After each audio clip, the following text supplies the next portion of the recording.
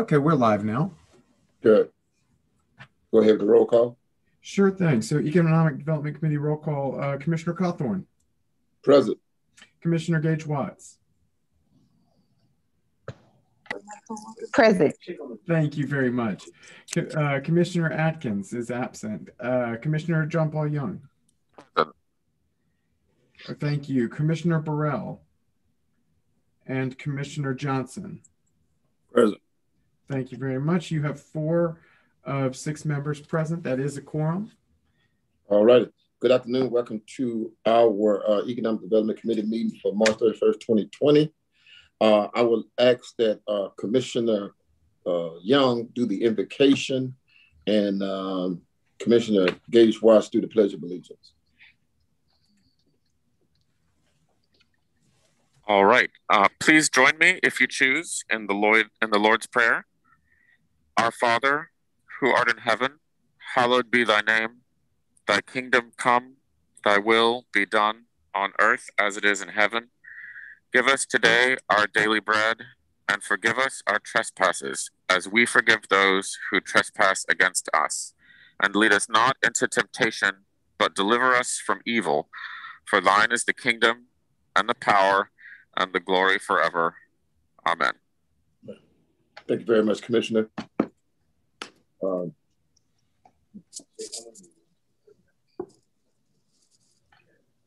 Please join me in the Pledge of Allegiance. I pledge allegiance to the flag of the United States of America and to the republic for which it stands, one nation, under God, indivisible, with liberty and justice for all. Thank you very much. Okay. Are there any agenda additions? I'm not aware of any agenda additions. If you don't have any, but at this time it would be appropriate if you want to entertain a motion to approve the consideration of the items. So moved. Second. Okay. And did you want me to do a roll call vote, or do you want to do that by acclamation? We do that by acclamation. Okay. And we need to do the certification of teleconference. So we have the certificate of teleconference attached. Like you said, just to note that it's there. There's no action required.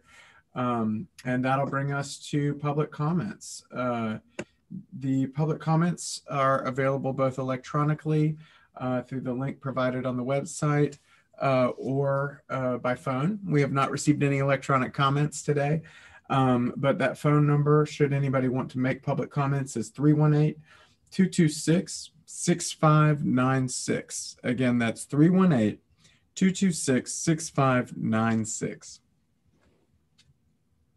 Okay, and what we could do is give them 30 seconds, and then we'll move on to new business. We'll do it.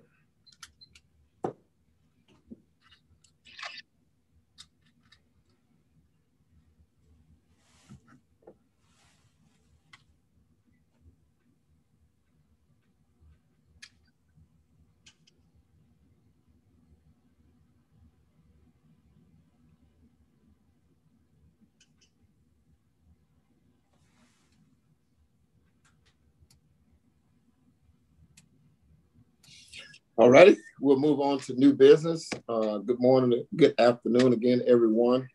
At this junction in the meeting, what we're wanting to do at this time is to hear presentations from 2 economic development experts that we have that are making presentations for us today to give us some insight as to how we move forward with the Shreveport Caddo Economic Development Authority. As you guys know, or will remember, probably almost 9 years ago now, we embarked upon implementing this authority here with the Parish of Caddo and the city of Shreveport.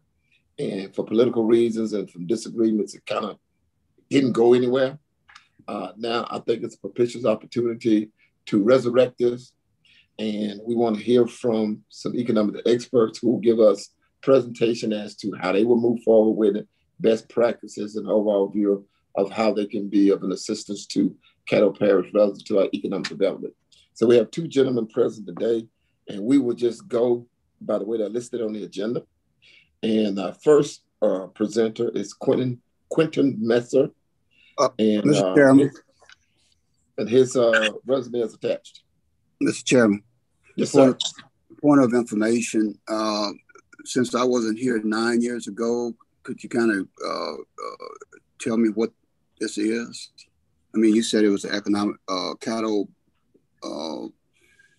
City of Shreveport Cattle Economic Development, something Okay. I didn't quite get you. Okay, the acronym is SCUDA, and it was called and proposed by a previous economic development person was the Shreveport Cattle Economic Development Authority. And essentially what it was tasked to do was to create an authority that's a combination and a partnership between the City of Shreveport and Parish of Caddo to bring in economic development activities, economic development possibilities, and to work collectively as a unit. We had found in the past that we kind of stumble over one another. And so we thought it would be hand in glove if both the city and the parish were on the same page. So the former consultant did put together this particular idea, which is called SCUDA. And his name escapes me right now for some reason. But so he's kind of been out. Say that again. You know, Mr. Dobbs. okay. Dobbs. Mr. Dobbs. And so the thrust was to have 4 people represented and appointed by the City of Shreveport, 4 people appointed and represented by the Parish of Caddo.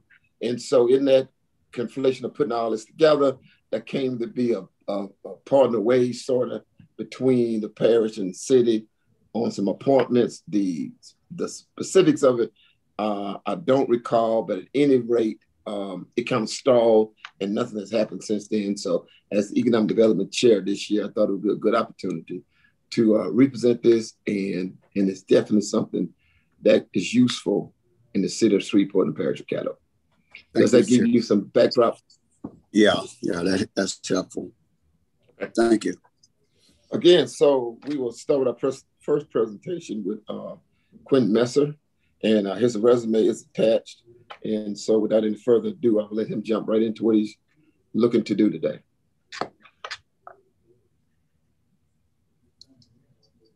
Thank you so much, Commissioner Carthorne, and the other commissioners. Thank you for your public service. Look, I want to begin by giving you 90 seconds about who I am, and then just sort of maybe a few minutes about best practices, and then some thoughts about how do you bring the best assets that are in Shreveport and Caddo Parish to the marketplace. So Quentin Messer Jr., I'm President and CEO of the New Orleans Business Alliance.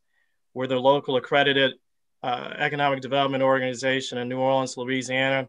Immediately prior to coming to the New Orleans Business Alliance, I was Assistant Secretary for Economic Development in the state of Louisiana at LED. I serve on the board of the International Economic Development Council. In fact, I'm co-chair of their Racism and Economic Development Committee, and as well as serve on their committee for professional practice. So I've spent a lot of time thinking about economic development and get asked quite a bit to opine about best practices. So I think there are 3 big picture takeaways that I want to mention, and then I can dive in to those during a Q&A session because I was told to keep this short. Number 1, I think it's critically important that not only your local businesses, but your businesses that you're hoping to attract to Shreveport Caddo understand a single front door that they need to enter and with whom they need to communicate. The one thing, and it's the old adage, time is money, particularly in a post-pandemic world, competition is becoming much more intense. You have more workers working remotely. You have companies reassessing their real estate footprints. You have a lot of people making decisions based upon, hey, I can live anywhere. I've gone a year with Zoom. I don't necessarily have to be in Seattle, Washington, or San Francisco, California, New York, or Washington, D.C. If I'm from Shreveport or I'm from the Dallas metro area, maybe I'll look for Shreveport because it's lower cost, I love the quality of life. I love the weather, whatever the myriad of reasons to be. So this is a tremendous opportunity. But having said that, I think the number two is that I think businesses are becoming more and more impatient with economic development, and they want to know who is that one person or one entity that can make a decision for me as I evaluate whether or not I'm going to invest in region A or region B. And the third thing I will tell you is there are tremendous assets in Shreveport Cattle Parish. I think the biggest challenge facing is how do you bring those assets to bear? How do you continue to educate people about maybe there's a misperception that Shreveport is largely an oil and gas or gaming based economy? How do you talk about some of the other assets that you have to the table? So I think those are three things. One, in making sure that you have a single entity that can tell more powerfully the Shreveport Cattle Parish story. Second, time is money, people understanding the ease of walking through a single front door so they don't have to go through multiple hoops or hire a local consultant to help them navigate. I mean, Shreveport Cattle Parish is sufficiently large, but it's also a manageable level where you should be able to have a single entity. And the last point is the point I began with before. This is now the time to really bring this back up. So kudos to this entire committee for doing so, because you are at a very auspicious time. The last thing I would say is, one of the things that can sort of gum up the works is really an issue of representation.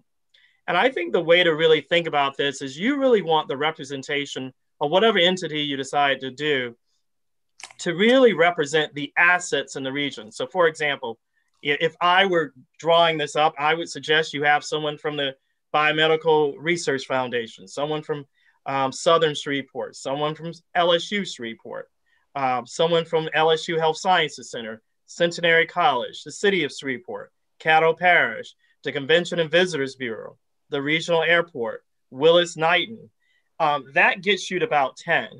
And then you could potentially have 3 at large, and you have no more than 13 folks who really bring all the assets and represent the various interests so that you can really get the perspective. And I think it's critically important to bring in not only the transportation assets with the port and the airport, but also you need to make sure you bring in your tourism assets. And that's the reason why I would add the Convention and Visitors Bureau, because at the end of the day, you have to tell a holistic story. So let me pause there, and I will, at the appropriate time, be happy to address any questions. Thank you so much.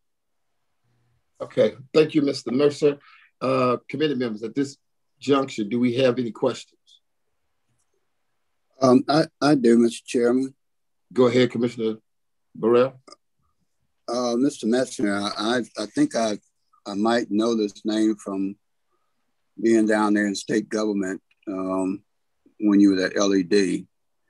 I'm not sure exactly when you were there, but it seemed like that name comes up.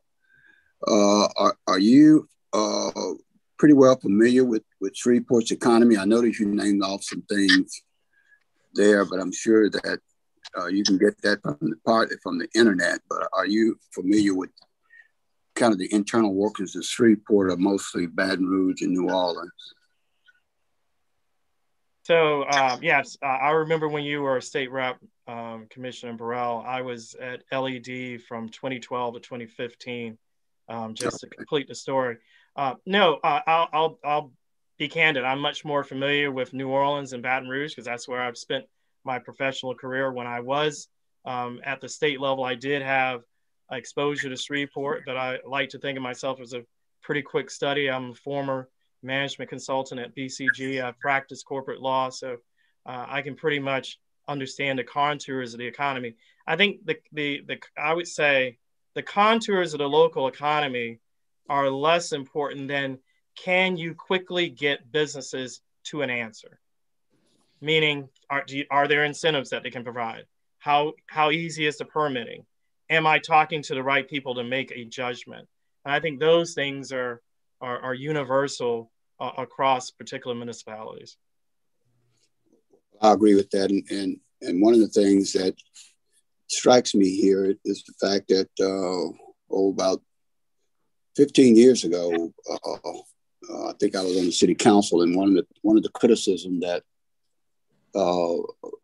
persons who wanted to bring economic development issues here, especially involving the minority community, was that they had no single point of entrance, or no point person or group that they could go to and really talk about the issues that they would be facing coming in.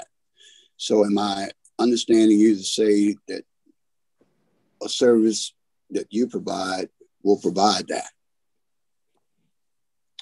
Right. I think working in conjunction with the leadership here, the thought process is developing that single entity, whatever it's going to be called. And that's really, for you, my role is really to provide, I think, really three things. One, an objective, independent perspective based upon best practice from economic development. Two, a practitioner's perspective, because I'm in the marketplace every day, because that's my job every day in representing New Orleans. And I think the third thing is really to try to help Shreveport Caddo Parish avoid some of the challenges that other regions have faced. I will tell you, there's a trend nationally to see a merging of multiple economic development entities, particularly those that represent maybe a county as well as a core large city inside that county. You're seeing a merging of that. You certainly have seen that in the St. Louis region. You've seen it in Evanston, Indiana, and it's something that's sort of going and gaining steam nationally. Okay, well, final question, Mr. Chairman. We have had several different economic development organizations that's supposed to represent our area to encourage commerce and stuff to come to our area. And I've had mixed feelings about them. Our latest being the NLEP, Northwest Louisiana Economic Partnership, which have done some things, but it appears that their loyalties, it is not so much to Shreveport as it is to the whole region. So am I hearing you say that this would be more specific and more specified and more targeted, your work? Yes, I mean, and I'm quite familiar with NLEP, particularly their predecessor, Scott Martinez, who also serves, who now is in Tyler, Texas, but serves on the board of IEDC. I think, Commissioner Burrell, I think the critical question is people need to know their role and play their assignment. The assignment for NLEP is to represent the entire I-20 corridor at the top of the state. And the reason why it's so critically important to have this integrated single entity representing Shreveport Caddo Parish is you need someone, so think about it. Frequently what will happen, and I'll just indulge me for 90 seconds. A prospect will say, hey, look, I want to be along the I-20 corridor. I'm indifferent about where on the I-20 corridor in Louisiana. It could be Monroe, it could be somewhere in between, or it could be Shreveport Caddo Parish. For NLEP, the win is getting it on the I-20 corridor. What I'm proposing, what I think all of you desire, and I think it makes perfect sense, is to have an entity, a single entity that basically says, here's why you want to have it in Shreveport Caddo Parish and not in Monroe or Ouachita Parish or anywhere else along the I-20 corridor, knowing that you're indifferent. And that can only be uniquely done by something that's centered, focused, and represents the interests of Shreveport Caddo Parish. You can't expect NLEP to do that because they've got to represent the entire, 10 parish region along the I-20 corridor. Well, that's been one of my biggest gripes, I guess, over the period, because I have an economic development background too. And that is sitting in the chamber, in the chambers, and when companies come, Shreveport spend a lot of money marketing to bring companies here. And once it gets here, nothing against Bossier, but to see it to go to Bossier, because, many times they'll promote Bossier as a safe place to be, blah, blah, blah, and all this other stuff.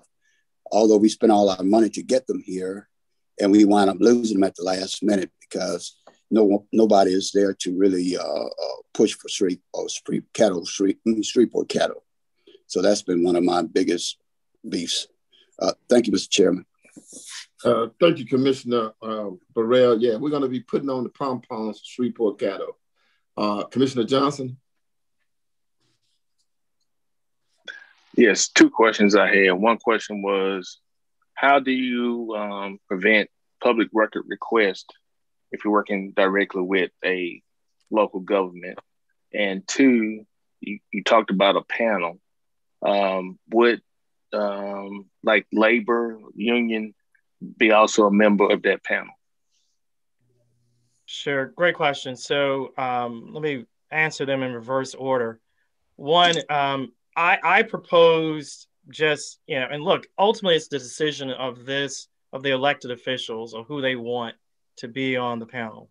I would recommend that I think one way to depoliticize it, if you can ever depoliticize anything, is to have at least a majority of the panel represent the assets that are present in Shreveport and Caddo Parish.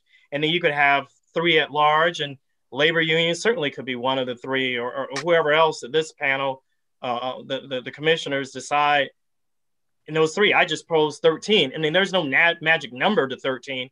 I just think that you don't want it to be a cast of thousands, but you'd also want it to be sufficiently large enough that you have diverse interests, including the voices of labor, because you have to have the voice of the employer, but you also have to have the voice of job creators. You have to have the voice of higher ed, because they key your talent. You have to have the voice of K-12.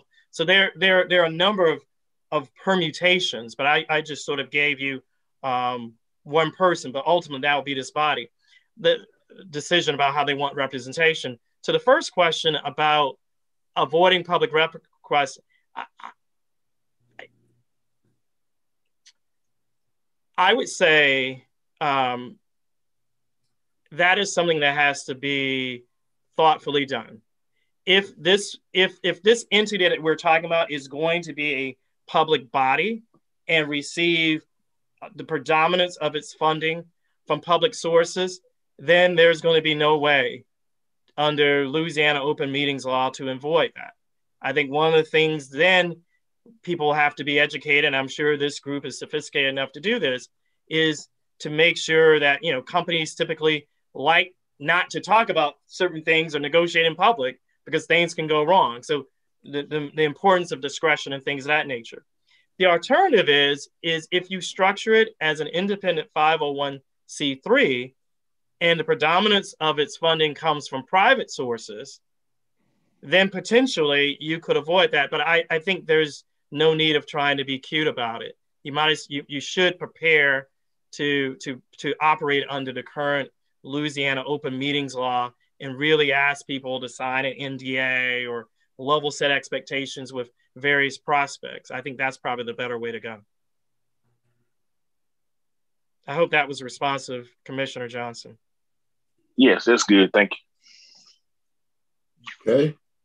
Is there any other commissioner with a question, or either a committee member or commissioner that's on the call who wants to pose a question to Mr. Messer? I have a question, Commissioner Cochran. Okay, I'm sorry, I didn't see your hand. Go ahead, Commissioner Young. I couldn't get my hand to raise because I'm using my phone, but thank you. Oh, okay. I had 2 questions. One is, Mr. Messer, what kind of industry do you think we should be targeting for growth in Caddo Parish, Shreveport? And the second one is, this might not be your plan exactly, but what do you consider the nature of the authority of SCADA? Is it a taxing authority or some other authority? So thank you, Commissioner Young. So when you, let me deal with the questions in reverse order. When you talk about authority, are you meaning the legal statute by which this entity can exist, or what specific do you mean by authority? Because I mean, if you're asking, do I think this proposed entity should be able to have economic development tools like incentives or pilots or other things to use in order to incent companies to move, and more importantly, incent existing companies to stay and reinvest? I think the answer is yes. But if you're saying about, do I think it should be, if you're asking me what the legal, I think those are for elected public officials to answer. But to your first question about specific industries that you should target, I would answer the question in this way. I think the first thing that any economic developer worth his or her salt would tell you is you have to be opportunistic. You go where the love is. And Shreveport-Caddo Parish is known as a place for smart people who know the energy sector. They also, because of the proximity to Bossier City, I know that's Bossier Parish, but still there's a perception about gaming. So I think you got to, and there's obviously agribusiness, and there's obviously biomedical, and there's a movie industry with software development. So I think you got to, the old adage, you got to, I'm a dance with who brought me. So I think the Shreveport-Caddo Parish would be wise to do that. But the point too is, I think you build upon successes like Bentler Steel. I think you build upon successes like Moonbot as you try to aggressively diversify the economy. But I think the critical last point is, I think it's something that Commissioner Burrell mentioned in his questions, is we've got to deal with, particularly, not only are we coming out of a pandemic, but we're coming out of a racial reckoning as well. And we have to deal with income and wealth disparities for Black, Brown, and Indigenous people. So we need to make sure that whatever entity, whatever you decide to do, has an aggressive focus on making sure that small businesses can thrive, particularly those for BIPOC communities, because what studies have shown, whether it's McKinsey or my former employer, the Boston Consulting Group, has shown, is when you develop solutions and opportunities for BIPOC entrepreneurs and small businesses, everybody benefits. Because you're solving, if you can solve the problems facing them, you're solving some of the most intractable challenges that prevent market-based solutions and market-based success. So I think those are the three imperatives, I would say, as you think about what you're trying to attract. The best client or the best company is the company that's already based in Shreveport-Caddo Parish. You want to keep them there. You want them to grow there. And I think that there is a powerful argument to be made for really reaching out and trying to get all the Shreveport expats to rethink and relook at Shreveport, but all the while focus on reducing capital availability and other challenges that BIPOC entrepreneurs face. Okay, thank you. I think maybe regarding the authority question that I asked, it might be a question Commissioner Cawthorn has a better answer on, or someone who has a little more history of this proposal, because we have, since it's called Shreveport-Caddo Economic Development Authority, we have a couple of authorities operating in Caddo Parish now, like the Downtown Development Authority. And my understanding is that its main authority is the authority to raise a millage that it then uses to help fund projects. Well, so, yeah, I think when this was originally put in place and was being thought about, I don't know if the name, the letter, the word authority was placed on it because the consultant was from North Carolina, but in Commissioner Johnson can correct me if I'm misstating, we never got to the extent that whether it was going to be an authority, whether they could raise bonds or they could do a bond issue and all that sort of thing, as much as they were more concerned about the city and the parish having a collective effort, a nuclear place where potential economic development deals could come through them, and it could be bannered back and forth for a win-win for both the parish and the city. How far along they got down the road in terms of specificity to the structure, just not 100% sure. And I don't know if that answers your question for you, but that's the extent of the thought process that I recall. Okay, yes, it does answer my question. I think the answer is we'll have to answer that going forward. Thank you. Yes, yes. Commissioner Burrell?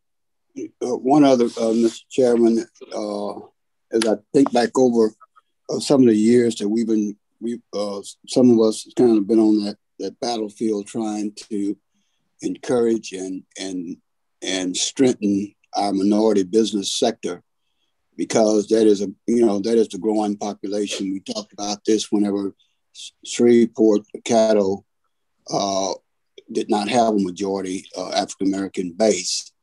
But in terms of economics, we've always had a problem trying to incorporate the minority business community into the mainstream economy. We talked about David Dodd. I'm familiar with the work going back almost 20 years with him and Ed Morrison and people like that who talked about the fact that this particular area was becoming more ethnically pronounced, but our economy continued to leave them out. From his perspective, what does he see that has occurred elsewhere that has brought the minority business community more into the mainstream? Because that is one of our number one problems going forward, in my opinion. When I was on the city council, I worked to try to build joint ventures, because what I realized then, almost 20 years ago, that many times when business come to the table, the people that you're looking at negotiate is not all white, and they're not all black. There are different ones who are becoming a part of corporations or companies that you got to deal with, or businesses that you have to deal with, and they have a more diverse leadership group. And I thought it was important that you had joint venturing, so that whenever you go there, you would have pretty much both ethnic groups. So my question again is, where does he see that going forward in terms of growing that particular business interest, that business sector associated with minority companies? So Commissioner Burrell, when you insert ethnic pronounced, you mean majority black? That we're moving to a majority black city? Well, yeah, to be politically correct, I guess you would do that. Okay, go ahead. Because that's the way it's going. And I'm sure he's had experience, or should have experience elsewhere. Even New Orleans didn't have a real strong business base at one time in terms of African-American business, but they've learned to somehow transition some. They're not where they should be, I don't think, but at least it's going in that direction. Shreveport has that same problem, but we're about 30 years behind. Well, yeah. So it's a great question. It's a complex question. Let me try to deal with it maybe in three parts. I think part number one, I think you're absolutely right, Commissioner Burrell, continuing to try to promote joint ventures. One of the things that we've done in New Orleans is that we have a procurement council where some of the largest businesses in New Orleans publicly post their opportunities on a website that we at the Business Alliance maintain, such that businesses, particularly those BIPOC folks, can find those opportunities. Because one of the biggest challenges is information asymmetry. Sometimes people just aren't in the circle, and so you have to try to democratize the opportunities. I think that's number one. Two is, I do think expanding the opportunity for all is going to be beneficial ultimately for the BIPOC community. So I think if once you build this this organization or entity, whatever you ultimately decide to do, and it is blowing and going and representing the best of Shreveport cattle and telling folks about all the assets, particularly those assets that are outside of gaming and oil and gas, and traditional and agribusiness, traditional industries for which people know Shreveport. I think you're going to see growth, and that growth is going to be going to benefit BIPOC, particularly Black community. But I think the final thing, and this is something that this group as elected officials can do, is you have to begin to try to, as best as you can, at the Louisiana statute, sort of encourage and reward those larger entities that are doing business or willing to invest in BIPOC communities. Now, obviously, I think it happened under the Foster administration. Commissioner Burrell probably would know better than me, but you can't have programs based upon, bless you, based upon color or any other differentiation. That would be violative. But I think that there are things that can be done to make participation in joint ventures with Black and Indigenous and person of color owned businesses a plus factor potentially, or it could be something that could factor in whether companies who are looking to expand or relocate receive incentives or receive some sort of tax abatements, things of that nature. So there are certainly tools in the toolkit available to this body to use in order to address that. But it's going to take time. And I know that people are justifiably impatient, but it will take time. Well, I agree, Mr. Chairman, on that, because as I looked into that when I was in the legislature over the Economic Development Committee for the Black Caucus, it's written in the Constitution of Louisiana that you can't have special programs. And that was a hindrance. At least at one time, we were able to create programs, and that led to Governor Jindal actually dismantling all of the programs, minority business support programs, while I was there. But it was that one constitutional statute that was in there that really kind of killed that portion that was giving us a leg up at one time. But if there are ways in which we can work around it, I think that's going to have to take place because the problem is still there. Thank you, Mr. Chairman. Thank you very much. Are there any more questions for Mr. Mercer? Messer, I'm sorry. All right, so we thank you for your presentation. And now we will move on to, and I'm gonna make sure I'm pronouncing Charles' last name correct. It's Watley? Correct. Yeah, I guess we should have had this meeting in your office. I see the backdrop is nice. Trust me, the real background might not be that nice. Might be a little messier. All right, well, Mr. Watley is from Atlanta, Georgia. His resume is attached. And so at this juncture, we will let him make his presentation. Thank you. Quick introduction and then just a few thoughts, and we can get to some more questions and discussion. I'm Charles Watley. I'm based in Atlanta, Georgia. For 7 years, I was with what was then called the Atlanta Development Authority and is now Invest Atlanta. I headed up the economic development team and then worked on my projects were the Porsche North American headquarters, College Football Hall of Fame, Whitboro Landing in Atlanta. And so we spent a lot of time on business recruitment, retention, and expansion, but also recognize that one of the challenges in urban areas is that there are very few easy greenfield projects. So there are always obstacles. So we created and expanded our toolkit, applied for new market tax credits in our application. I was on that team and led it. We received $60 million in new market tax credit allocation our first time out. We expanded our TIF, or tax allocation districts in the city, from 4 to 10. We built a strong set of revolving loan programs, everything from small business to EPA revolving loan fund for environmental cleanup. One of the things that happened when I first joined with the Atlanta Development Authority is that the city of Atlanta moved its economic development office into the development authority and provided funding. And that was an important thing in the sense that now you did have sort of a one-stop shop, but it had a set of tools that the city really didn't use or couldn't use in the same way. So the Atlanta Development Authority, if you look at Invest Atlanta now, it is the Atlanta Development Authority, which is a statutory authority in Georgia, the Downtown Development Authority, the Urban Residential Finance Authority, and the Atlanta Urban Redevelopment Agency. So it's really 4 statutory authorities and then a number of incorporations, one for the Atlanta Beltline, that's a subsidiary that's in charge of the implementation of that large-scale infrastructure project.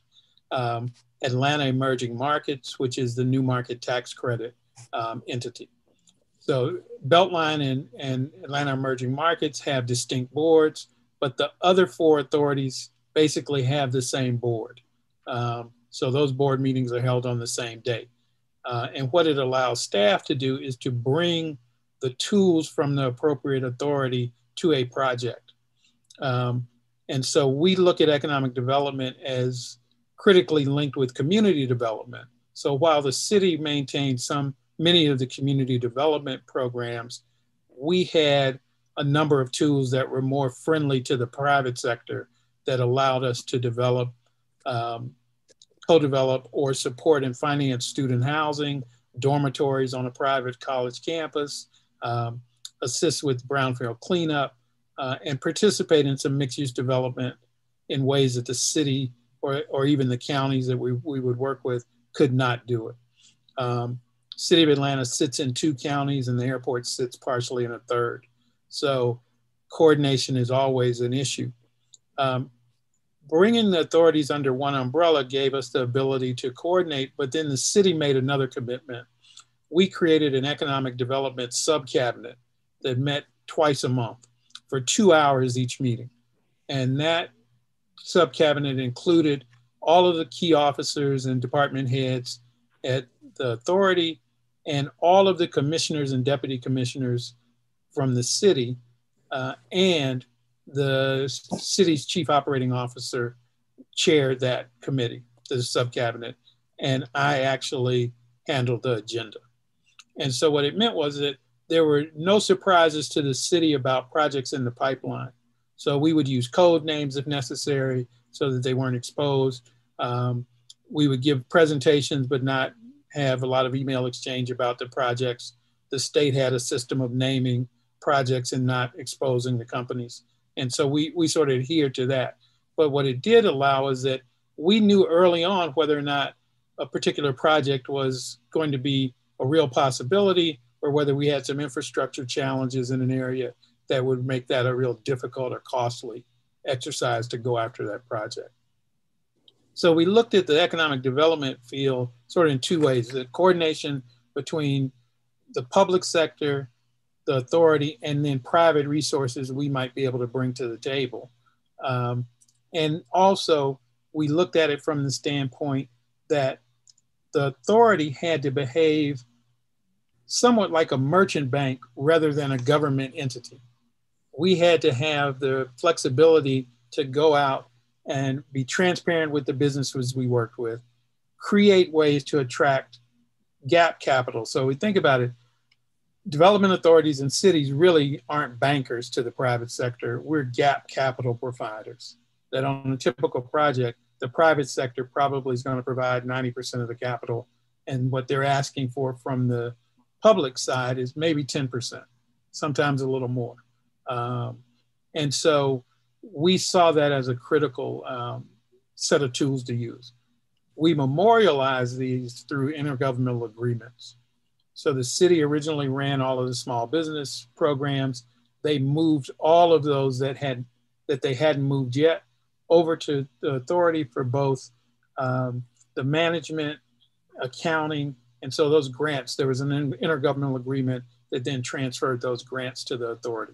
So we ended up with probably 6 or 7 small business programs, some for firms that had been rejected, others for firms that were growing. We used the program income that came in from new markets for more flexibility on larger scale projects. And then we partnered with community development finance institutions for other specialized programs. So in the metro area of Atlanta, ACE, Access to Capital for Entrepreneurs, is a substantial CDFI. And so they set up a women's center. They set up another center that works closely with veterans. And in some cases, the authority might provide $50,000 a year to cover office overhead or give them space in one of our facilities so that they could then be on the ground and close to that client base.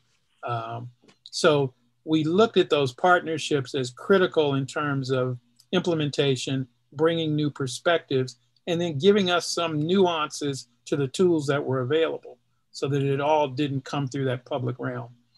One of the arguments for moving a lot of this away from City Hall was that in previous iterations, companies would come and request loans from the city, and then that loan application had to go before City Council.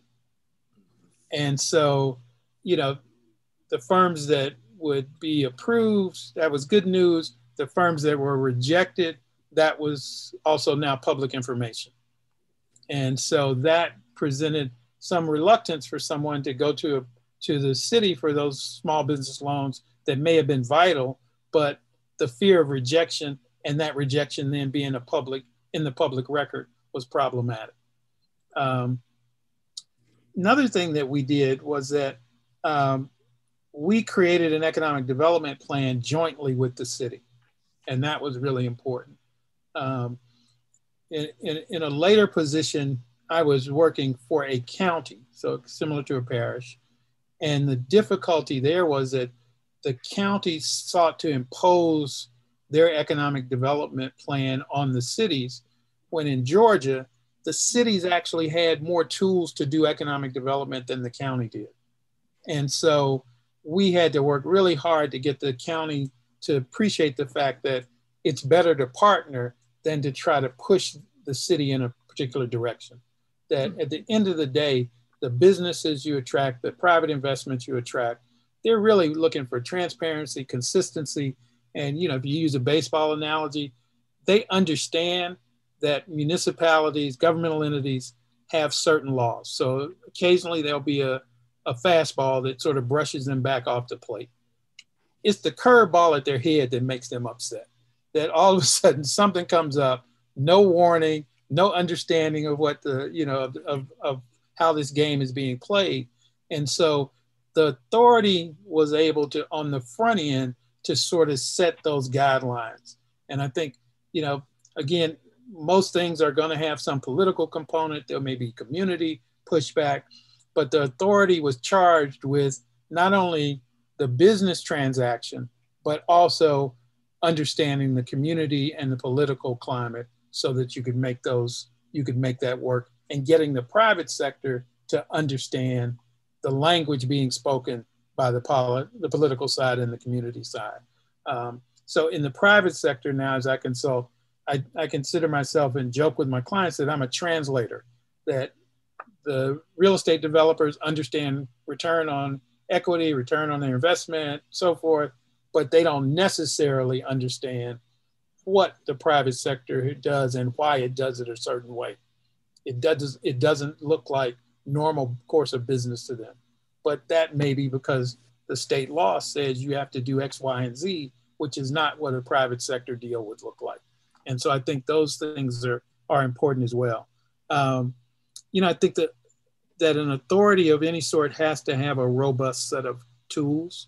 And so I think that to the extent that your economic development team is strong at recruitment, it also needs to have some strong players on it that understand not just the incentives, but the financing tools to the extent that they can craft unique deals that make sense, that are appropriate for the particular client and particular project, and can get you over the hump and the impediments that may be in the way. So I think that, you know, I'll open it up for questions.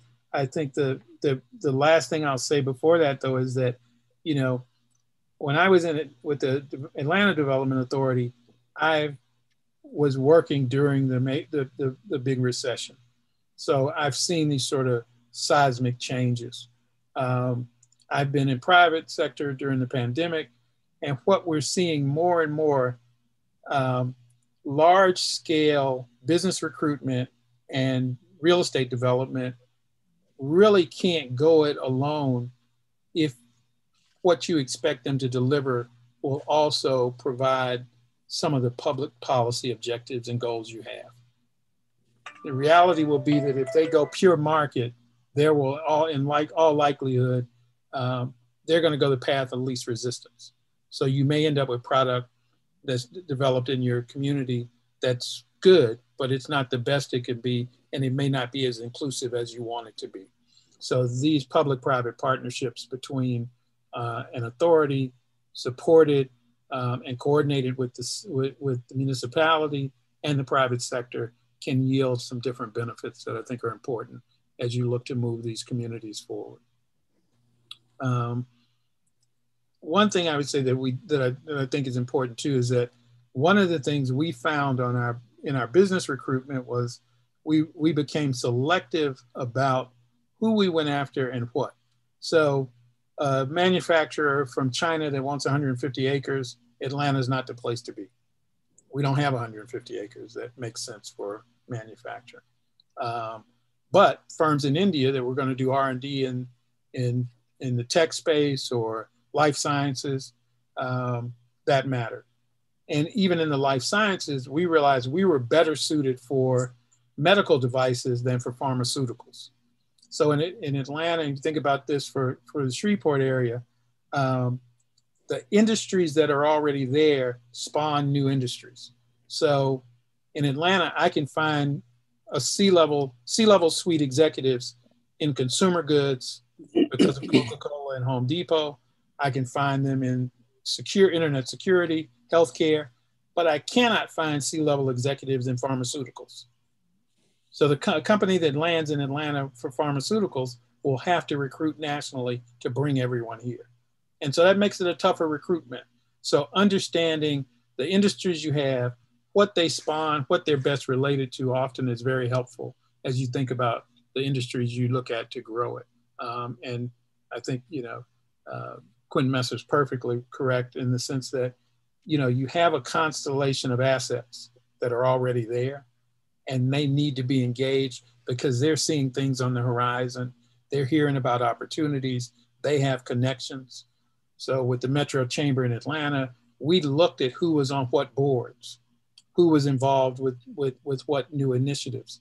And from that, we were able to create some pretty good initiatives around venture capital, around real estate product that was different, affordable housing. And so I think that all of that's really important as you think about how you create an authority that really can move the needle across the board for economic and community development. All right, thank you very much, Mr. Whatley. Looks like Mr. Burrell, Commissioner Burrell, that's your hand for this time? Yes, sir. No, that's my hand, sir. Okay, go ahead. Well, I tell you what, Mr. Whatley has really said a mouthful. I was trying to follow him. I'm kind of a structured person myself, trying to keep in mind all the line of demarcations that he was delineating there. Let me first say that I had the opportunity to meet with Maynard Jackson when he was still living, and even brought him to Shreveport during the Hightower administration. And he really gave me an earful of how things started then. But economic development during the time that he was there seemed to be a lot different than the way they are, the way it is now, Mr. Whatley, the way you all do it. A lot of things have changed. But just listening at your presentation and trying to follow it as best I could, it sounded like that you all, to put all the things that you just stated to us into a form that you can understand, you will have a hell of an organizational chart if you look at it, trying to keep all the functions separate. Just my observation from what you were telling me, it appears that you have a number of different types of authority that has different functions, separate functions, but it appears that some seem to overlap. If they don't overlap, then you can tell me that they don't overlap. I'm going to make a couple of statements here, and then you could probably just answer them collectively, I guess you would say. What comes to mind is the government in your area, both city, parish, city, county government? Are there any joint functions, or are they all separate? They're all separate, and that's a challenge. Okay. The second question is, there appear to be some overlapping of authorities, and if so, how do you keep those separate? So, and that was one of the reasons that each of the authorities is created under separate state statute. So the Downtown Development Authority is separate from the Development Authority statute. Downtown development authorities promote commerce, industry, trade, and employment opportunities, but can also do some public infrastructure projects. Development authorities support commerce, industry, trade, and employment opportunities, but cannot do public infrastructure. Downtown development authorities can't do single-family homes. Development authorities can. So we had these authorities, and according to the statute that they were created under, they gave us similar tools, but maybe nuances regarding the types of projects we could do. And so that's why it was important that the staff, so I was the head of economic development, but I was also vice president of the Downtown Development Authority.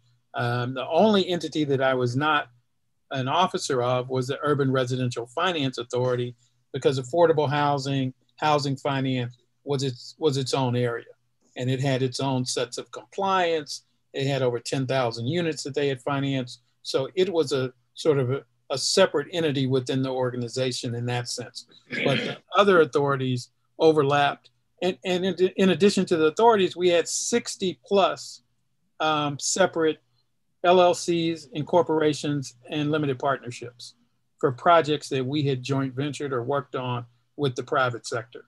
And so there's some complication to what we did, but it allowed deals that were more intricate, had additional hurdles to be actually consummated rather than to have to walk away from.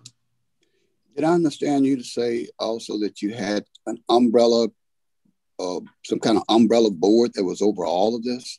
Did I misunderstand you? No, you understood. So what we ended up doing was that the boards for the Atlanta Development Authority, the Urban Residential Finance Authority, and I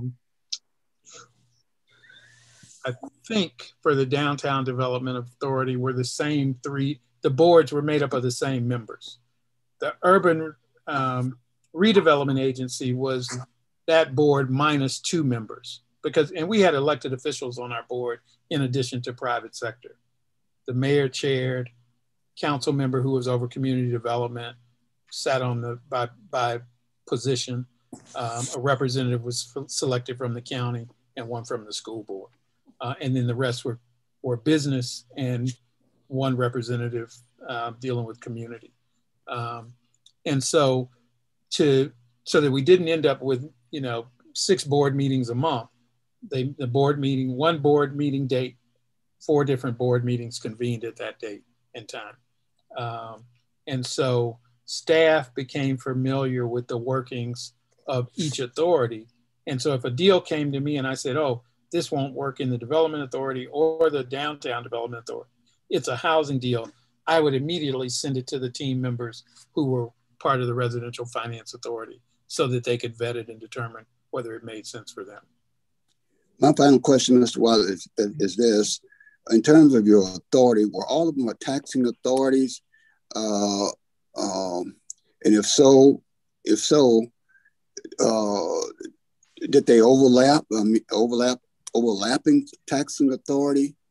Yes, how was you all able to separate that? Because I'm sure they had to have funding sources. Yeah. So no, we were not taxing authorities. We were. The city had the authority to dedicate up to 3 mills for economic development. And we would occasionally use that to support a project, but not our operating costs. So our operating costs came from deal flow. So we had charges for bond issuances, application fees.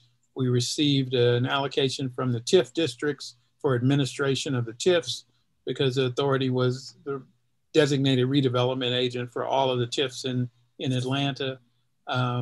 We had direct budgetary amount, probably $1 million a year. But during the recession for 3 years, we didn't get a single penny from the city. And we really only had to reduce staff by about 5 or 6 people out of a staff of over 50. We were able to generate enough. Urban Residential Finance Authority had annual compliance fees and bond issuance fees. So their revenue was significant. The TIFs had significant revenue, and my department essentially generated revenue from the bond deals we closed and received an issuer's fee from those deals. Thank you, Mr. Wiley. Thank you, Mr. Chairman. Welcome. Thank you. Is there another committee member has a question?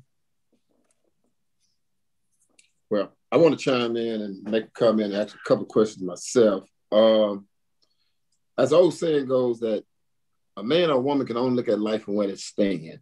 And so it's quite apparent that in the city of Atlanta and the surrounding counties, there's been some tilling of the soil over the years. So even though people historically talk about Maynard Jackson, some people may or may not know, even prior to Maynard Jackson, there was a progressive mayor by the name of Ivan Allen, who was on the cusp of doing things. And as we discussed earlier today, that seems to already have been a meeting of the minds on the racial piece. And I like to call it when Sweet Autumn has already had an introduction to Peachtree Street. And so people live in Atlanta know what I'm talking about. So what I'm saying is that's been some tilling of the soil.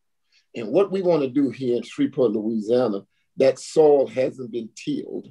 And the best way to kill and eat an elephant is one piece at a time. So if you had to structure, just give us a couple of nuggets of advice that if we wanted to replicate something similar to Atlanta, and I don't know if you're able to answer that question when I have a full understanding of how Shreveport Cattle is structured, and also with the backdrop of us not having the hodgepodge of different Fortune 500 companies that are regionally located in our region, what would be some of the nuggets in terms of a map that would be guidance for Cattle Shreveport? Yeah, well, I think that one of the things, and I think, Mr. Messer stated it well, your board needs to look like the assets and the businesses in your community. And that a big part of economic development is the degree to which your corporate folks are involved in civic engagement. Mm-hmm. So to the extent that, I'm the CEO of a company interested in Shreveport, I call a buddy of mine who's, a C-suite level or executive VP somewhere else. And I say, what's the climate in Shreveport politically or so forth? You need that person on your end of this call being accurate, but still being realistic about the qualities and positive aspects of what you do. You don't want them saying, no, you don't want to come here. You need them focused and on the same page with the same script. And there may be nuances, but they need to be able to say, look, I'm involved or I'm on the board of this, and this is what we're trying to do. We're trying to move the needle. You'd be welcome here. There's a place for you in our community that matters. Atlanta does have a long history of civil rights, but that doesn't mean it was easy.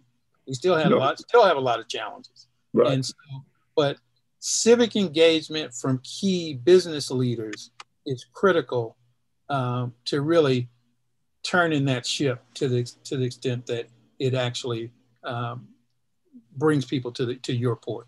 I mean, that's a critical thing, is that you need them, and whether that's through the chamber, there's some other cities, Chicago and Miami, that have large, diverse boards of corporate executives who sort of the welcome mat.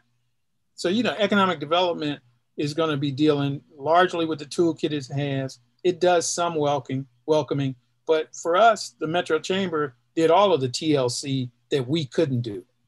Mhm. They had a lot more flexibility. They had resources to take people to dinner and do some other things and have some conversations that we couldn't have necessarily. And so those welcoming arms, but they bought into our economic development plan, participated in it, supported it. And so that coordination is not just between the authority and the municipalities. It's important that your industries understand it and support it as well. And it never hurt that you guys had Robert Woodford down there with Coca-Cola being an advocate. Yeah, that wasn't a bad years ago. That wasn't a bad thing. Okay, are there any other questions from any other committee members? What I would like to ask that from both Mr. Messer and Mr. Wildlet, that if you guys just can submit to our administration just a one-pager of recommendations as a takeaway from this conversation. And we do have one committee member that called me this morning, and he had a scheduling conflict, but he wants to review this call and see the presentation that you guys have. But long story short, you can submit that information to us, and then we can in turn get back with you guys as to how we move forward. Okay. So again, thank you for your time. Thank you for your presentations. Thank you all. Take care. Okay, Mr. Clerk, we're going to move on down the agenda. Next, we want to discuss the African American Chamber of Commerce, the annual request. I had a conversation with Billy Anderson, who's the executive director, along with the current chairperson, Brittany Don. And it looks like there's a switch over in terms of management over the chamber. There was a couple of things reports that needed to be submitted that weren't submitted. And Haley, well, I'll let Mr. Anderson, if he's the one going to do the presentation, go ahead and present to you guys, present to us what it is the chamber is doing and how we can move your request forward. Yeah, thank you, Commissioner Cawthorn. I'm going to have a very brief presentation. I'll just update you guys about what's happening at the chamber and a little bit about our expo and some of the lunch and learn seminars we plan to do this year. Okay.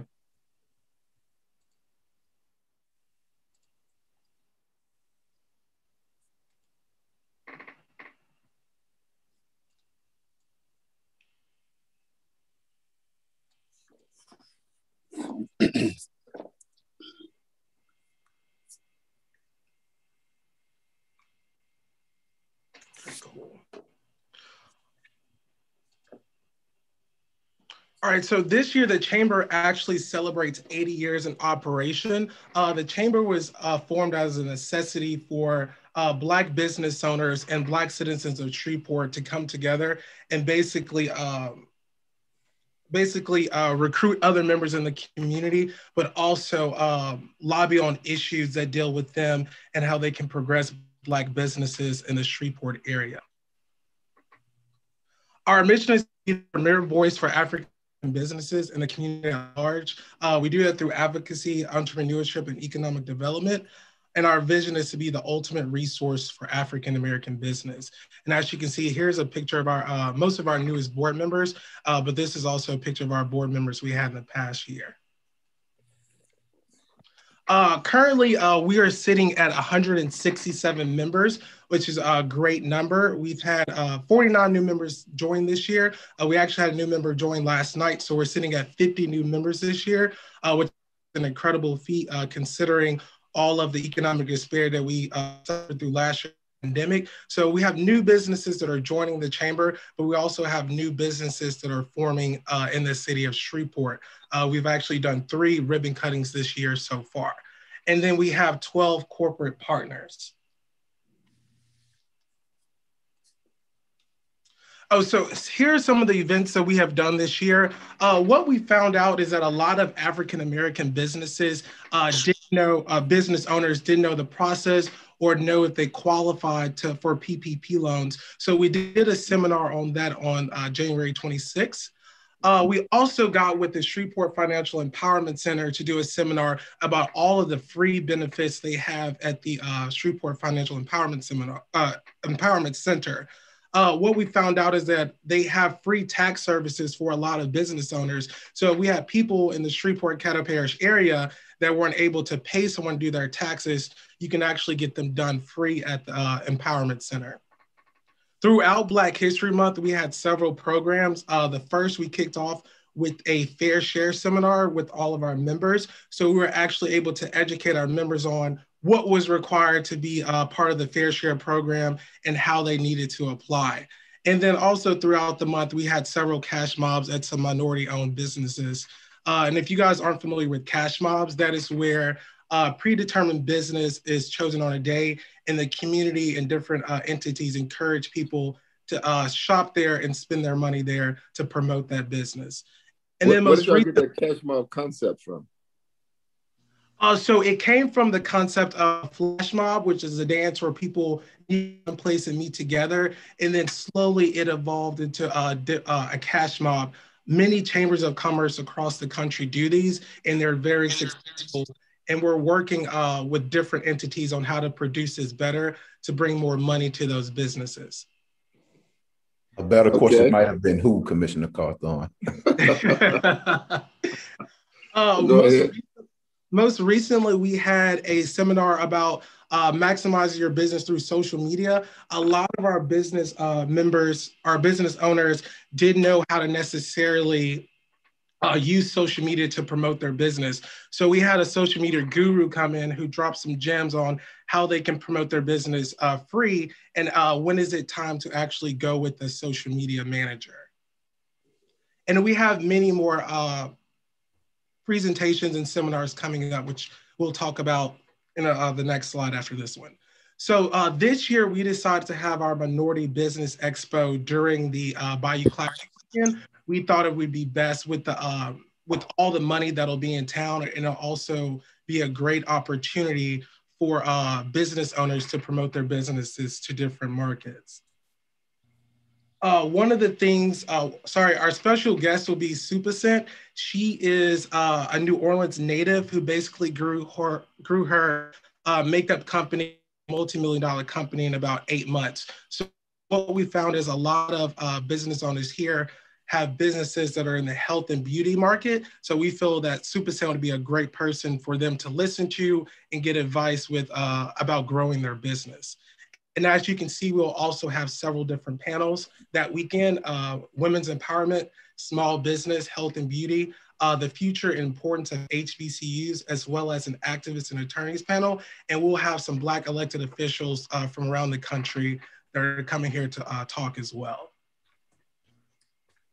So for 2021, we will also have these seminars and lunch and learns coming up. In no particular order, but I'm glad that Commissioner Burrell mentioned that a lot of minority business owners don't necessarily know the avenues to navigate with some of these bigger corporations. So we're planning to do a supplier diversity training and also procurement. And then, as well as many business owners we found out don't necessarily know the process, the correct process to obtaining a business license. So we'll have a seminar on that as well. Okay, and so that pretty much wraps up my presentation. I wanted to give you guys some information about how to join the chamber and get in contact with me if you have any questions.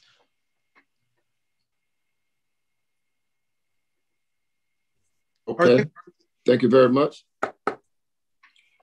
Are there any committee members with any questions? Mr. Chairman, where would the Black Expo be this time? Down at the Convention Center? Yes, Commissioner Burrell. It'll be at the Convention Center April 15th through the 17th. Great, thank you. I see Commissioner Jackson has his hand raised. Yes, I was just going to say I talked to appreciated Commissioner Carthon. I know I'm not a member of the committee, but I did talk to Billy, and they explained what they had going on. I do think that they are working on some of the issues that have been identified by administration. But my hope is that the committee will consider their application favorably and move it forward to the full body. And we can kind of help them maybe work out the issues that I think you identified in the introduction. as they go forward. But I think it's definitely a worthwhile endeavor. Okay. Mr. Chairman. Committee for yes, sir. Mr. Commissioner Burrell. I haven't seen their request. It may have been in here. I just haven't opened up the document. But what is it a request from the from the Shreveport African American Chamber? Financial request is what we're looking at. Yes. Okay, how much is that? 25,000, which is what we've given to them annually over the last 5 years. Okay, it's just that they haven't got the application in. That's what I'm hearing. The application is in, but I tell you what, let me pivot to Haley so she can update us with that documentation. Okay. So what was the question, Commissioner Cawthorn? Were you asking the application was in? Yeah. Yeah, for the Shreveport Bossier African American Chamber, they do have an application. Yes, sir. I think we are working with them now to get some clarity on their report from prior year, but they do have a current application. Okay, so current application, we're waiting on the 2019 report from the last funding cycle, or the last time they were funded, correct? Yes, sir. And my staff's working with Mr. Anderson's staff to clear that up now. Okay, all right, thank you very much. And that will, with that being done and that being said, once we get the 19 report in, then that gives them a clean bill of health to be able to move forward to accept additional money from the parish, correct? Yes, sir. Okay, thank you, Mr. Chair. Thank you. Mr. Lynn, this is Brittany Dunn. Can I say something for a second? Yes, you can. Yes, you can. Okay. Hello, everyone. I'm the current chairperson of the African American Chamber of Commerce. And I just want to say that we went through a transition of an executive director change around November and October to where Billy came on, and we went through a transition of a chairperson change. And so me and Billy just realized about 3.5 weeks to 4 weeks ago that the application hadn't been put in, which it should have been put in place in 2020.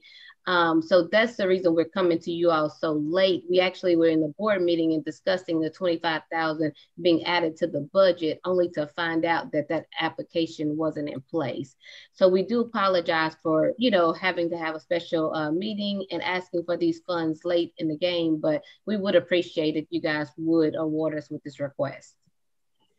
Okay, thank you very much. There any additional questions from the board members? Committee members, I'm sorry. If not, I'd like to make a motion now that that we move forward with a $25,000 request to the African American Chamber of Commerce, contingent upon the completion of the 2019 final financial report. If I can get a second. Second, Mr. Chairman. All right, that second came from Commissioner Burrell. Okay, it has been properly moved and second. Moved by the chair, second by Commissioner Burrell. Mr. Clerk, can we get a roll call vote? Absolutely. Commissioner Cawthorn? Yes. Play a video. I'm sorry, I heard some feedback there. Commissioner Gage Watts? Yes. Commissioner Atkins is absent. Commissioner Young? Yes. Commissioner Burrell? Yes. And Commissioner Johnson? Yes. All right, that motion passes with 5 of 6 in support and 1 absent. All righty. Thank you guys very much. We will move along to our next request, and this is from Sci-Port. And we have the director on the line, Miss Diane Clark. I heard her earlier. I see her. Without any further ado, we'll let you jump right into your presentation.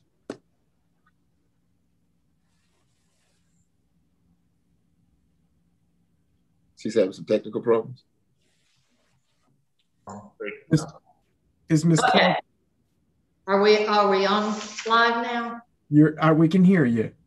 Okay. Well, thank you so much for having us. We certainly appreciate this opportunity. This is a first for me. As you know, Sci-Port came back in 2018, and we are learning the ropes as we go. And so we appreciate your patience with us as we figure this whole process out. Today I am joined in our presentation with Ian Summers, who's our marketing manager, and Bionica Frazier. And I'm proud to introduce her as the new director of our STEM Center, which you'll hear about more as we move forward. I have shared a slide that shows you our mission statement.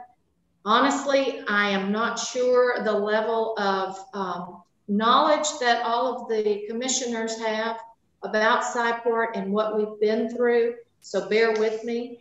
I do just want to kind of go over the fact, and you can change slides, Jeff, if you will, but we were reestablished in 2018, and I don't think I have to go into the details of some of the things that happened, but we have come back strong.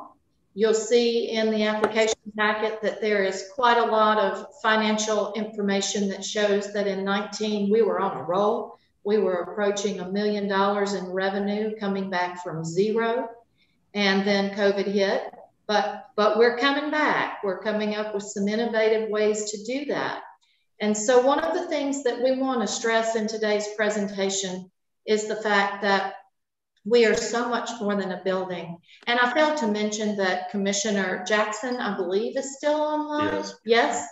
And he's been instrumental in working with us and helping us and leading us through this process. Thank you for that, Commissioner Jackson. You may have to interrupt if you see I'm getting off track anywhere. But we are so much more than a building in that we see ourselves as a community anchor. And we've developed a number of partnerships in this last 2.5 years. We applied for a grant with the Rotary, the Downtown Rotary, and we were able to provide the Itty Bitty Scientist program. We partnered with Sri Memorial Library. In addition to having passes that you can check out to get in free admission, they installed a little library in our Power of Play area. And every month they deliver a new set of books. And we're able to offer the visitors, our little children, new books every month. We lease out a space to Eric McFarland, Bricks and Bots lease agreement. And it's a lucrative agreement for the two of us where we share in some revenue, but he has a wealth of information to share with us in the STEM related fields.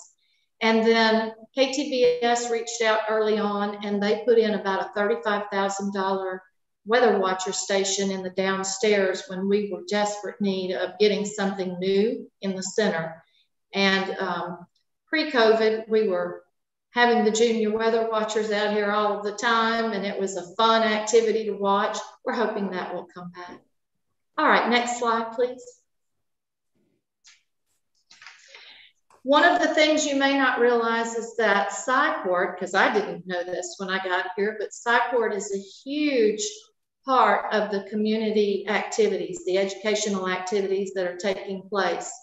And one of the most recognized programs that we have is called Bars Without Barriers. And that has been offered at Caddo Correctional Center. It's a 12-week program where on one Wednesday, we go in and we teach the offenders a science program. And on the next Wednesday, pre-COVID, when they were allowed to have visitors, they turned around and taught that same program to either their children, their brothers and sisters, their nieces, their nephews, whoever the youth were that were coming to visit them, they had an opportunity to present that program. And we just got recognized and have just made a presentation through Yale University for the work that we've done. David Boone with that program has worked very, very closely with us. It's been a successful venture for us.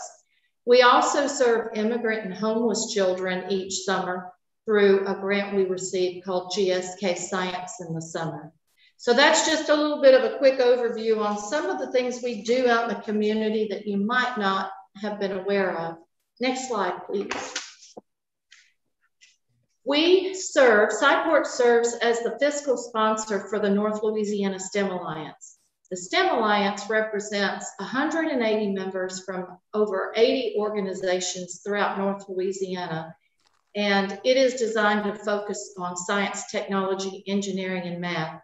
And as you saw from our mission in the first slide that we put up, everything we do is designed around providing STEM educational opportunities.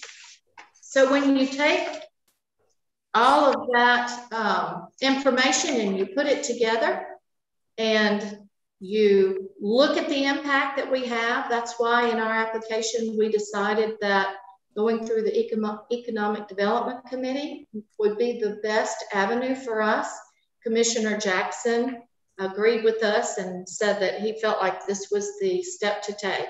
So, next slide, please. Just to give you an idea of where we are, we went from, and keep in mind that in 2018, we did not open until October of that year. We were able to reopen the first floor only.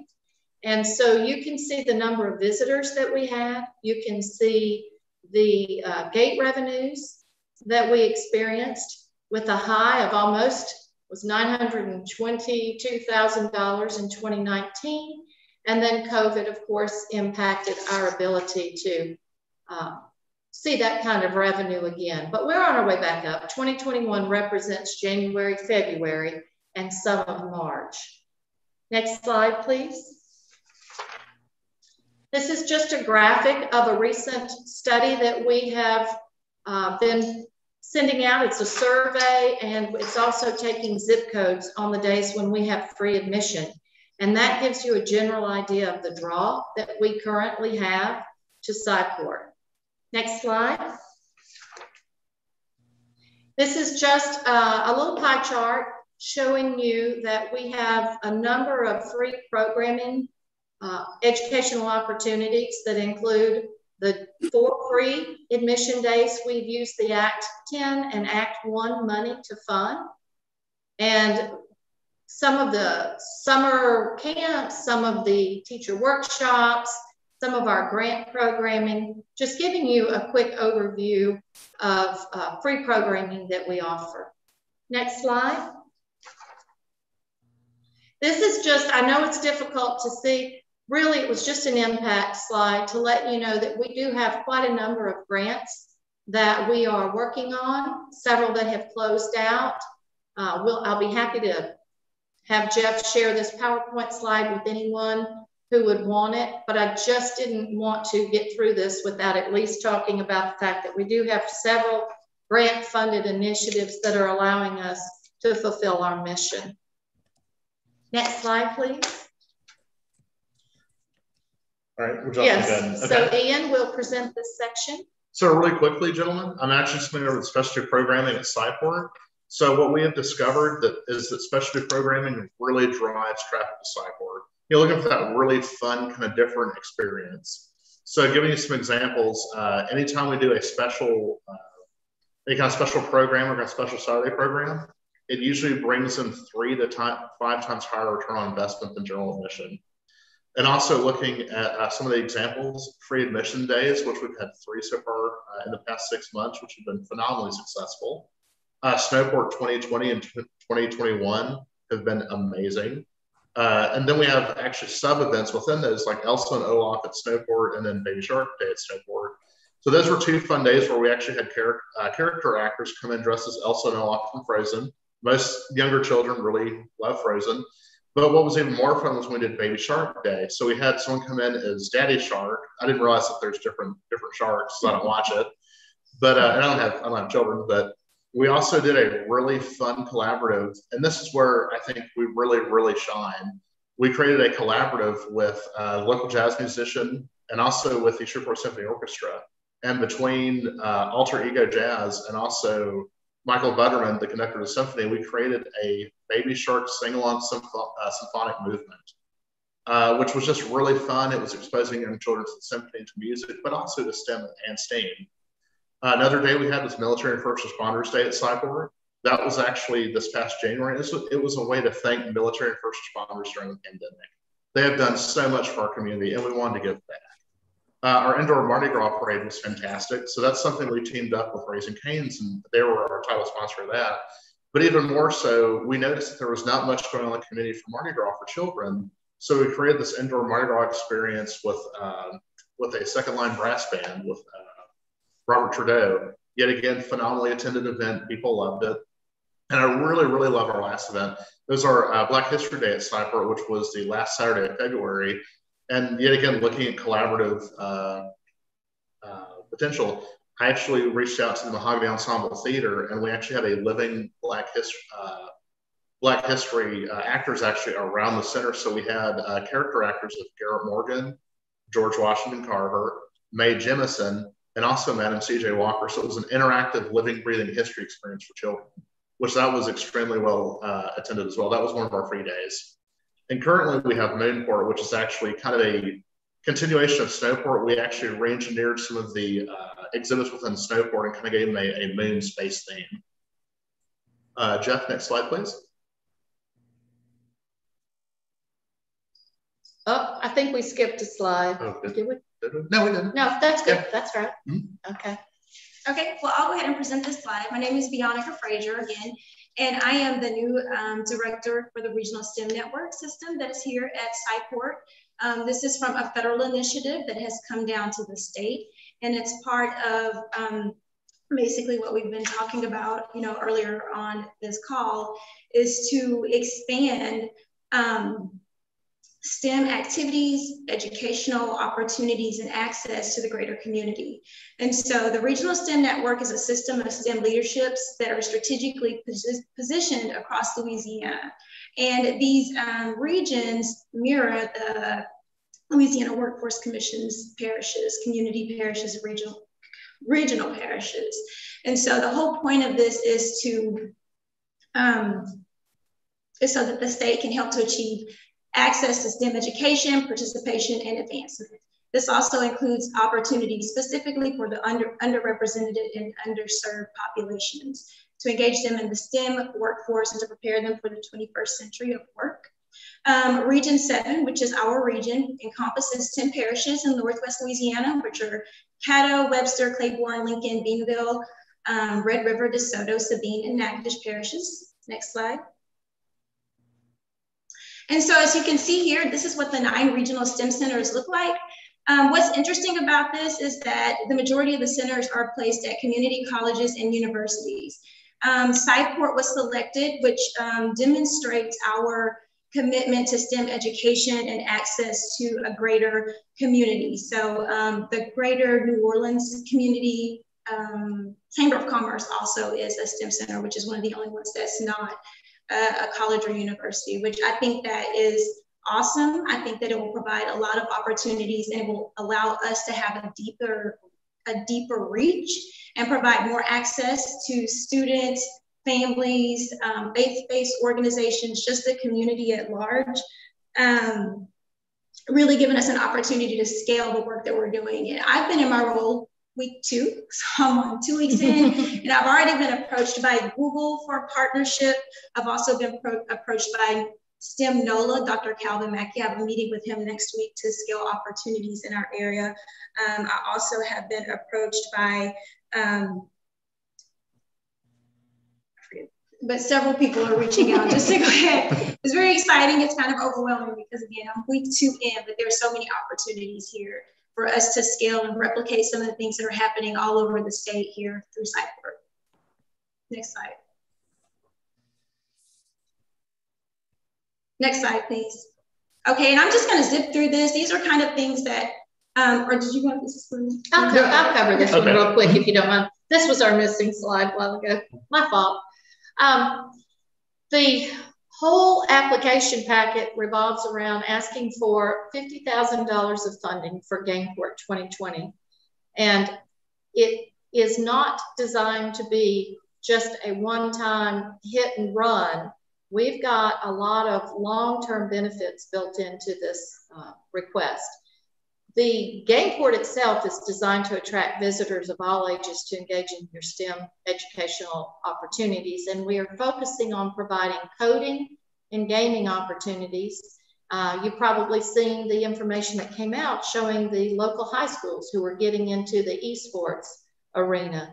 So we realized that if we want to attract our young students and keep them motivated to go through STEM-based career training so that they will stay here and provide a productive workforce, we've got to catch them where we can. And gaming seems to be one of the areas where we feel like we can reach out and capture their attention. And so the Gameport exhibit itself would promote edutainment, which is a new method of interactive learning, and hopefully attract gamers from throughout not just the area, but potentially from around the country. I'm coming to learn that gaming is very big, and Bionica has actually attended one of their larger events, and she's providing us with a lot of insight. And then of course, it's designed to enhance the workforce opportunities by creating that skilled, trained workforce, starting where we are at all ages, because we've got this, Gameport is designed to attract people where they are right now, try to engage them and keep them moving forward. There are 3 economic impacts that we think would fall from this. We'll capture revenue from visitors coming into the city. We will be able to prepare a workforce that's skilled, trained, and hopefully we will create Shreveport as a nexus for the digital gaming industry and help create that, our city, as a place for people to come. All right, next slide, please. And these are just some statistics, and we can kind of zip through these slides just to show the importance of gaming and how gaming and gaming educational opportunities and activities can encourage a type of STEM or STEAM engagement. So 97% of tweens and teens regularly play computer and video games, and that's increased during the pandemic. Next slide. This was just a cool quote. I found it very interesting. It's by the Federation of American Scientists on gaming. Just the success of complex video games demonstrates that games can teach higher order thinking skills, which is primarily what we want. We want to see students and children thinking and being innovative, and this will absolutely give them an opportunity to do that. And it also offers inclusivity, so all students can do gaming. And it's fun. It doesn't seem like it's learning, but they are. And next slide. Currently, we partner with Wanda Brandon with Girls Who Code. We also partner with the Shreve Memorial Library with the Mobile Makerspace Band, which is very cool, but also opportunities for students to think, play, learn. And we want to continue to develop additional partners to participate in there. Next slide. Again, this is just another slide to show when you talk about the economic impact and when businesses are coming to the area looking for people that are well-trained in different disciplines. It shows, this kind of demonstrates how gaming is more than just writing code. There are other things like music and sound, game design, arts, business, critical thinking, all kinds of things like that. Just kind of interdisciplinary. Next slide. And I'm an educator, so I think that little digital graphs like this are great for just demonstrating the importance and how things work together. And so this is just the design game and just giving you an idea of why we know it's important and can be so impactful to our area. Just the other ways that students learn through gaming. Next slide. Okay, so let's talk about Stoneport for a brief second. Yeah, really trying to hit home economic impact with specialty event programming here at SciPort. So Stoneport 2020 Icicle Forest hosted 5,776 visitors. That is amazing for SciPort. Also, our initial investment to build Stoneport, which was all done by local fabricators, so local talent we didn't bring on in, was 30,000. And off of ticket sales, we have $115,779.29, which is roughly a 3.5 times return on investment. And of course, that's investment back also in our community. And then also, we work very closely with the Tourism Bureau, and they created a marketing study for me through LexisNexis, which actually shows you where you're mentioned within the community, also through newspaper publications and digital media assets. So for our initial investment for about $3,500, We actually had a 21 times higher return on investment in advertising. So we reached a ton of folks in Stonyport. Next slide. And these are just a series of photographs we can flip through. Mm-hmm. Next slide. Next slide. And then our final slide is just showing you some of the partners that worked with us. And so that is our presentation. And Commissioner Jackson, is there anything you would like to add that we've left out? I don't have anything to add. Again, I'm not on this particular committee, but I have talked, Southport is in my district. I have talked to the new director. In the past, I have made them aware of our budgetary challenges and things of that nature, and that we try to help where we can, but that doesn't always mean we can always do it. But I would hope that the committee would see fit to forward something to the body for consideration, even if we had to, I don't know if this would fit any other COVID pieces, but even if we had to reimburse ourselves, I can see the benefit of it. I definitely, and I hope all others will see the benefit of how we build a knowledge-based economy here in Shreveport-Caddo. We just had the conversation about SCEDA and things of that nature, and how we diversify our economy, not to just be solely dependent upon one particular area or arena.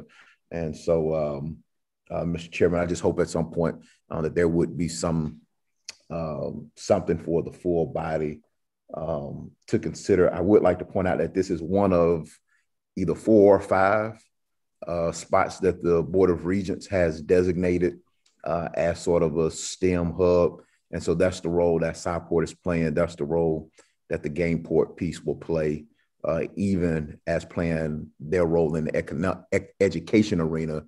There's an economic impact and benefit to this region. Mr. Chairman, I would like to ask also that whatever is considered, that we would encourage Southport to also reach out to the city of Shreveport to maybe go half on the ask, and some of the other downtown stakeholders to go half on the ask as well. So thank you, Mr. Chairman.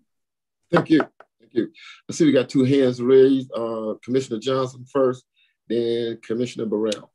I'd like to make a recommendation to the full body for $35,000 on behalf of Southport. I'll second that.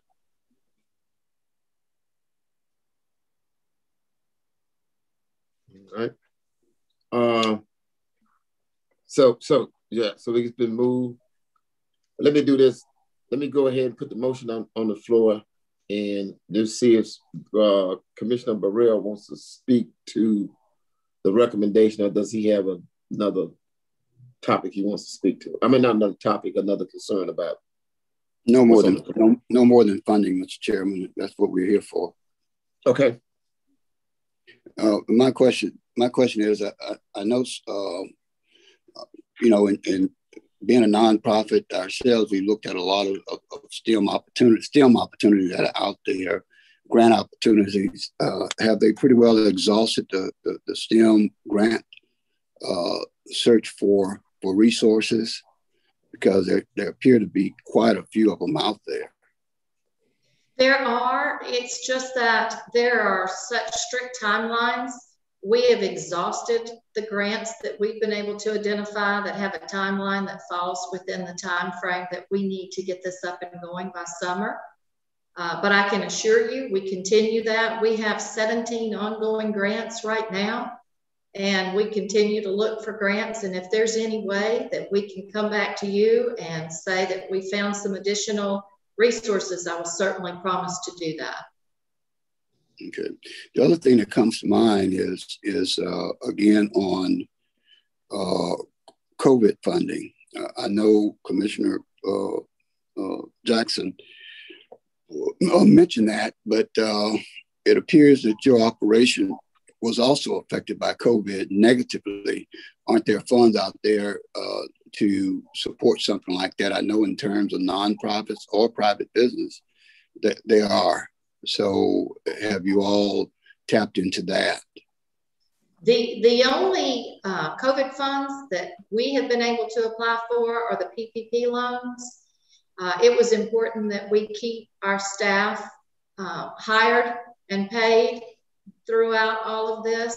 So we applied for the first PPP loan. Then we got the second PPP loan, which we are working through now, but that is strictly limited for us for payroll purposes. A lot of the other grants that are out there say that if you receive PPP, you can't qualify for any other funds. So, you know, it's been what, over a year since we moved forward with PPP, not realizing at the time that by accepting the PPP, it would cut us out of many other opportunities. Okay. All right. Thank you, Mr. Chairman. That's my question. As we continue to discuss this, Commissioner Johnson and I spoke a few days ago. As I look at and listen to the proposal, it sounds more as a funding opportunity that will fall in the NGO. I know that Commissioner Johnson is the chair of the NGO. If we make the recommendation coming out of economic development, is Ms. Attorney Frazier available?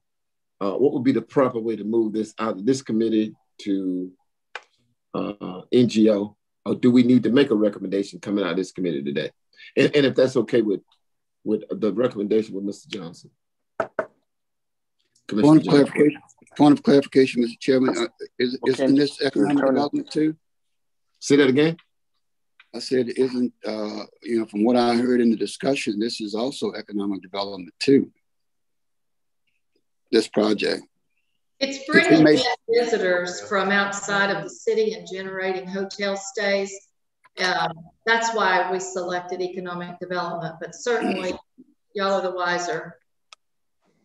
Well, I mean, just from my vantage point, it seems more like a NGO type of funding mechanism, opportunity rather. I didn't get, since we don't have what would be the economic impact study, these type of investments or grant opportunities that we give to people, it's a longer payoff in my estimation. So I'm not arguing the fact whether it's an NGO or whether it's an economic development per se. Just from my vantage point, I see it more as an NGO, and which why I was kind of directing that to Commissioner Johnson to get his insight. I would like to hear what Attorney Frazier has to say. Okay. Commissioners, it was my understanding, and maybe I have that wrong. I thought some economic development information was presented during the presentation, which, if I'm correct about that, that means that there is information to support what the economic impact would be. It could stay in this committee. If you wish to move it to another committee and the majority votes to do that, then you can move it to Commissioner Johnson's committee, and he can decide whether or not his committee will hear it or whether or not something will move directly to the floor, to the body. Okay. Can I make this peace offering? When Mr. Commissioner Johnson had $35,000 commitment, motion on the floor for the grant funding, let's split the difference. Let's do 17.5 in economic development and 17.5 in NGO. And go along with that. I just had to schedule an NGO meeting. Yeah, Mr. Chairman, the reason why I said it is because they did have some economic impact information, because the only way you can figure ROI is if you do have economic development information, impact information. That's all. Okay. You can roll call. Yeah, so I'm gonna go ahead and present that as a motion. Substitute motion. Would that be a substitute motion, Mr. President? Be a amendment to the original motion. Okay. And I would second that. That'd be fine. Okay. Roll call vote, Mr. Clerk. Mr. Chairman, I have a question for you before y'all roll call. Can you hear me? Yes. Yeah, I have a question. By going to the double committees, well, first of all, I guess my question is, how did it end up in economic development? Who determined that? That's a long story, but actually it was a recommendation from Commissioner Chavez after he had a conversation with the director at Cyport. I mean, we don't need to split hairs on this. I just feel it's more of an NGO. Yeah. Funding. No. I get it. I just, that's why I try to encourage people. And I didn't know that Commissioner Chavez suggested economic. I just kind of, when they came to me, I kind of just went along with whatever was going. And again, this is why I often say, we have that little part on the form.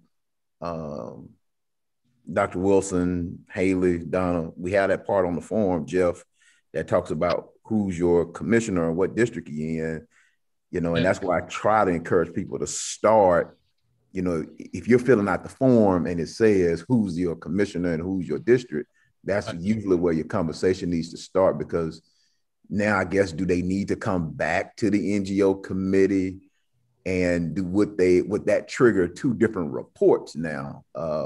Attorney Frazier and Ms. Barnett, would that trigger two different reports? And would that now trigger another application that they would also have to do? Because you got to have economic reporting to show economic, and then you've got to have NGO reporting to show community, that kind of thing. And so I know you don't want to split the hairs, but that's in reality what's going to eventually happen. All right, well, let's get a recommendation from the attorney. They would be able to report on one form. We have two sheets in our form, one where they can report the economic impact, and one where they can report their social welfare impact. Okay. So it would not necessarily require two reports. And not two applications either? No, not if the commission decides to fund it from both funds. Okay, and then my last question is, would this trigger two different ordinances at that point? Because the way I'm hearing the motions is one ordinance would come out of whatever economic development. It would have to be two ordinances. I defer to Haley on that, because I don't understand why she couldn't put the two different funds on the same ordinance. But Attorney Frazier, you blanked out on my end. Your beginning blanked out. Say that again. I said I would defer to Ms. Barnett, because I think she could put the reference to two different funds on the same ordinance. Okay. That is correct, Donna. I could have one ordinance, and then just if y'all want to do half and half, I would just indicate that at the bottom. Okay. But just for reference, I'm looking at the application, and on the application, they marked economic development. So I'm assuming that's probably why it got sent to this committee, because that's how they identified the purpose of their funds. It's all good. Okay. All right. Appreciate it. Thank you, Mr. Chairman. Well, let's go ahead and move forward with the motion. Mr. Clerk. Okay, ready for the roll call vote. Commissioner Cawthorn. Yes. Commissioner Gage Watts. No. Oh, I think she dropped off. Yeah, Commissioner Atkins is absent. Commissioner Young. Yes. Commissioner Burrell. Yes. And Commissioner Johnson. Yes. All right, that motion carries with 4 of 6 in support and 2 absent. All righty. I want to thank everybody for attending this evening. I'll entertain a motion for adjournment. So move. All righty. Guys, Thank take care. you so much. Thank you. Have a great one.